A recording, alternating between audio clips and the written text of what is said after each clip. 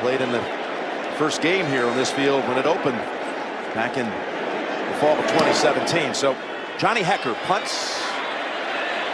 Edelman turns around on the return, and he's going to lose yardage on the run back. Line up and throw a football with your punter. You got to be prepared on every play. Angles this one. We'll see where they mark this one. He didn't quite get it where he wanted on the angle. Now here is Ryan Allen, who did not punt last year in the Super Bowl. Take something off of this, and look at Matthew Slater. Excel again, getting down as he always does to cover up kicks inside the 10. He thinks he can make him feel pressure and make that ball come out, and really he should have got him there. Third punt for Hekker. And that's going to bounce around midfield and roll out to about the 36. Be like, okay, only 4 guys are coming. I'll just slide to the left. And Woods is open on the sideline. Here's Hekker. Punt number 4. Edelman retrieves it at the 10. And Munt leaves him on the sideline. Natson's the returner. There's never been a punt return for a touchdown in Super Bowl history. Oh, did you do it again? Flag is down.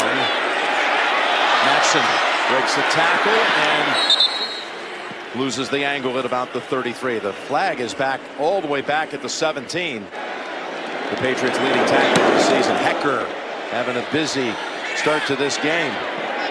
Backward bounce at the 21 and finally covered up at about the 27. That's just what we've seen the last 2 games too, where they shut down both the Chiefs and Chargers in the first half.